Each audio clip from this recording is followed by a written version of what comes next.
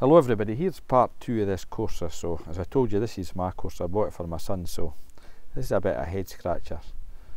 So someone had chimed in the comments to say, I wonder what the code setting criteria is for this P0685 about relay voltage circuit low. So as you've seen in the first video, I checked these 3 pins here, these 3 red pins there, and they were all checking out good voltage. So what I decided to do was go into this one here. This is pin, I think you can see that's pin 80, this brown white wire there. And see, actually back probing these pins, oh that's a pain. You can't get into these things, so you've had to use this probe. So this is pin 80, and that's the grounding of the relay circuit. So I'm using my scope here, so I've on to battery negative, and I'll let you see it on the scope. Now this is a funny looking signal, this. Maybe this is normal, I don't know. But I'll show you. So, as ever, when you want to do, oh dear, you want to do anything like that, it's usually a bright day. So there you go, with the key off, that's reading 10.53 volts, right?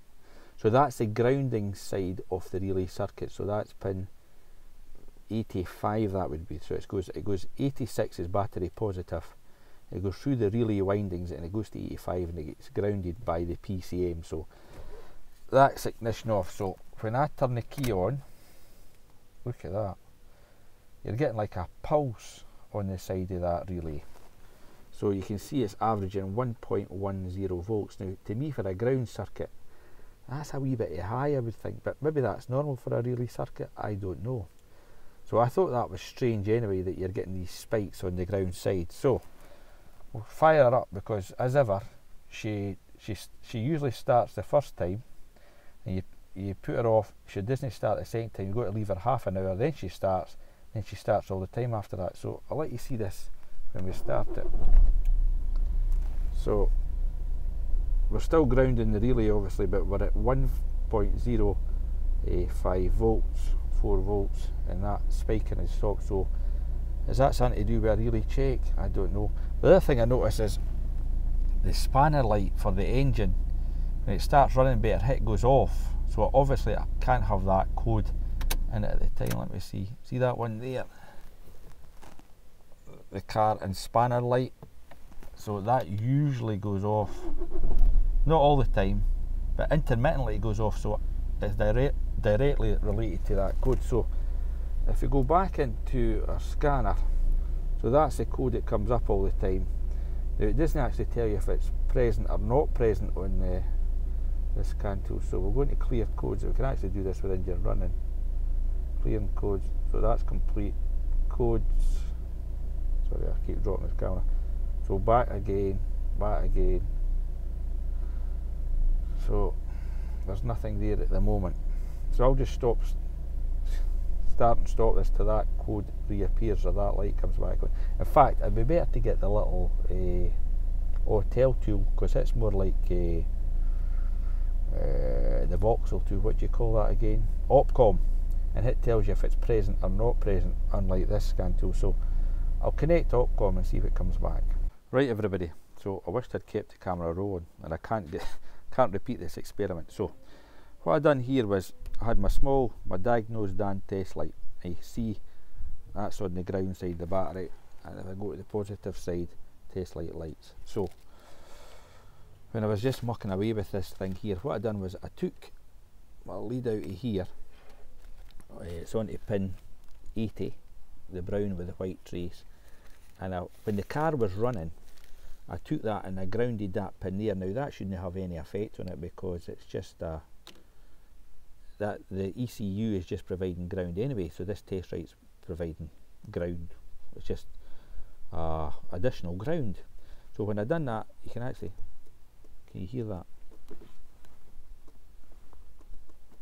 That's me providing ground into the main ECM relay. But when I done that, the car stumbled and it died, and the test light, so obviously the ECM wasn't grounding it anymore. But I just wonder why doing that would make it stumble and die. But the other thing I was going to say, it generated the code when it was running, which it's never done that before, was the P0685, and it said voltage, oh, I think it said voltage high, oh, can't remember. But the very fact that I got that thing to do that again, strange. And the only thing I moved was the wiring. So I'll let you see it again. It's the codes. I went and deleted that code. I wish I'd never done that, but there you go. There's that waveform with the car running. It's still at a volt. If I go in and read codes again, no faults detected. So we'll go and try that again. The car running.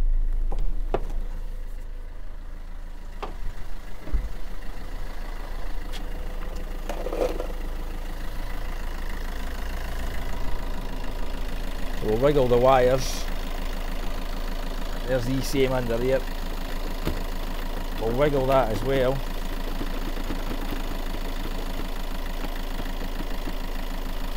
That flips right in. Take our test light. You see that works, so we'll take that out.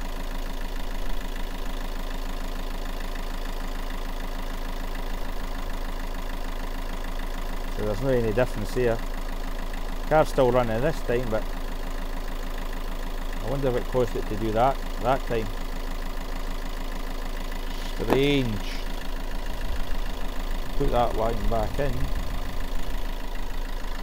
The light is not on the dashboard, so I would assume that the code is not returned. There you go. Let's look at live data in this little tool.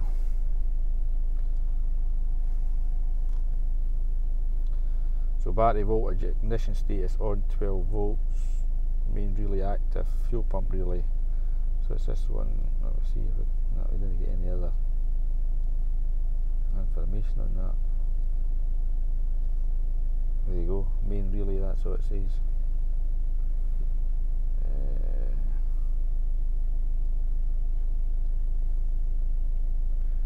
This car is frustrating because you can't get it to repeat for the rest of the day. It'll run okay the rest of the day, so it must be temperature related, definitely. But I just wonder why the thing cut out when I gave it a ground.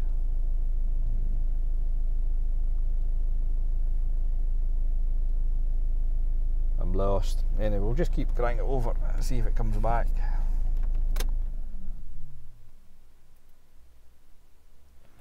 So there you go, we jump back up to that.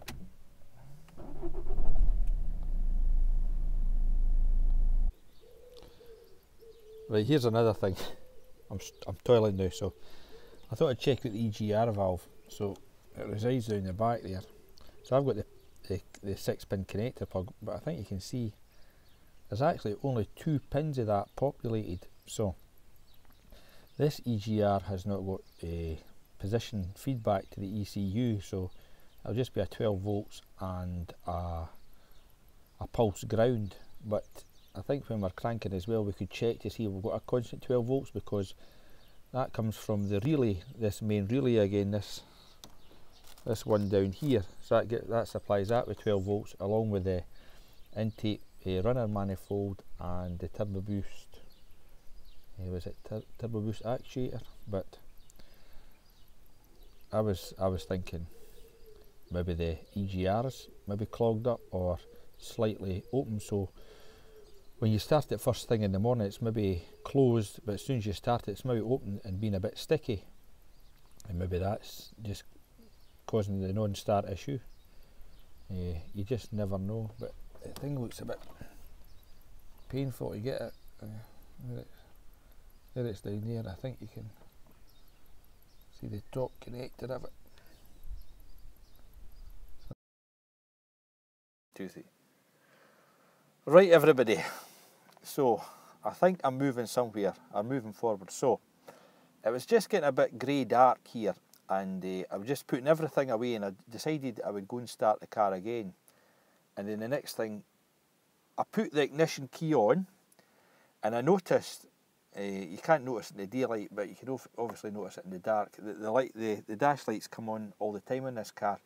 So as I went to turn the key, I just noticed the dash lights were just a bit dimmer than normal. And I also noticed at the same time, it's hard to see this here, I can't find my torch, but see these two lights here, it's for the airbag, they flashed on, and that the hazard light went a little bit dim too. And when I cranked the car over, it would not start. And then I left it for 10 minutes, and then eventually it did start again, but I just noticed slight dimming, and then it came. So I think it's a power issue.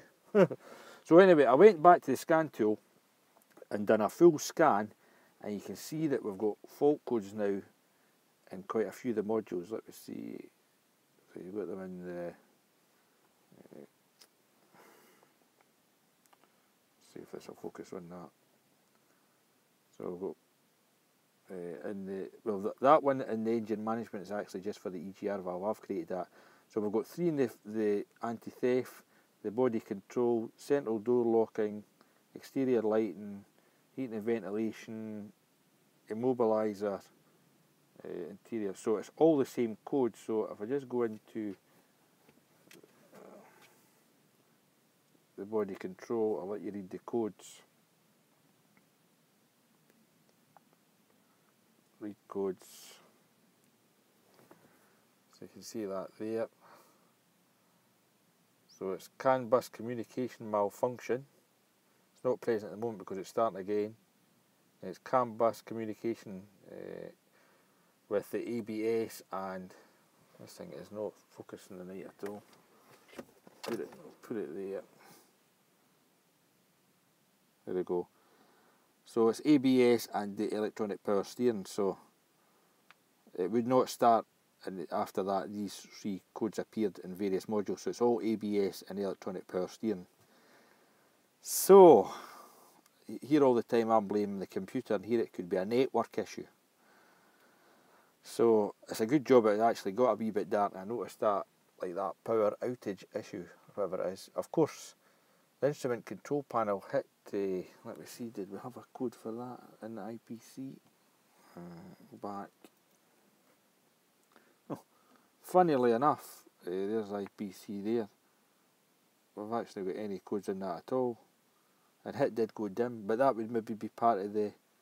Is that part of the lighting module? Or let me see a moment. Interior lighting. Oh well, interior lighting has got 3 fault codes. Just look at this.